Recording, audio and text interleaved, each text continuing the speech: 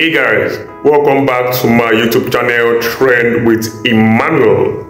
In today's video, I'll be sharing with you guys one bitter secret about evangelist EBUKA OBI. So without wasting much of your time, let's go straight into the video. Renew your spirit. You inspire Jesus, the source of life. God's one for souls and ocean of mercy. Open up for the whole world, O fount of life, upon them with divine mercy. Envelop the whole world and empty yourself out upon us. Amen. This video contains the whole truth, whether you like it or not. And mind you, this might not sit well with most of you. And also most of you might have observed too. But if you're meeting Evangelist EBUKA for the very first time, EBUKA Anozie OBI, mainly referred to as Evangelist EBUKA OBI, born on October 16th, 1980, is a venerated Nigerian evangelist, singer, author, teacher, and prophet. He was born alongside his twin into the devotedly Roman Catholic family of Mr. and Mrs. Vincent Obi in Imo State, Nigeria.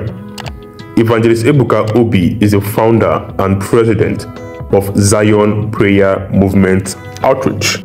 Now, most of you must have noticed or observed that Evangelist EBUKA OBI is not married up until this moment, and he has no kids. And so many thoughts have been running through people's mouth and mind, and tongues has been wagging.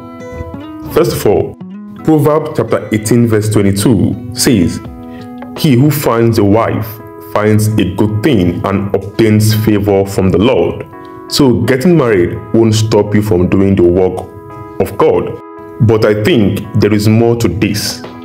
Because if you check in this present time and in this part of the world, men who have soaked their hands don't go close to women who are on menstruation.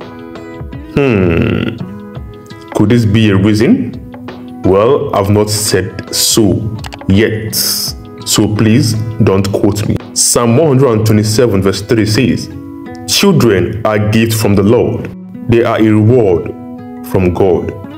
So if God said in his word that children are gifts from him, then why are you avoiding getting married and having children if this is a blessing from the Most High God? If Evangelist EBUKA OBI is a Catholic priest, then he should operate like a Catholic priest. We all know, without being biased, there is more to a pastor avoiding women, or better still, decided not to get married. No matter how much we want to garnish it and make it look like it's his decision to make whether or not to get married, but I still think, in my opinion, that there is more to this.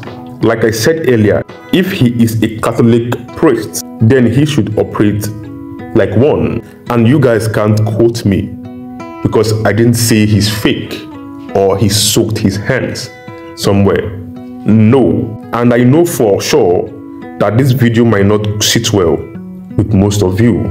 But, well, let me see your thoughts and opinion under the comment section. Thank you for watching and see you in my next video.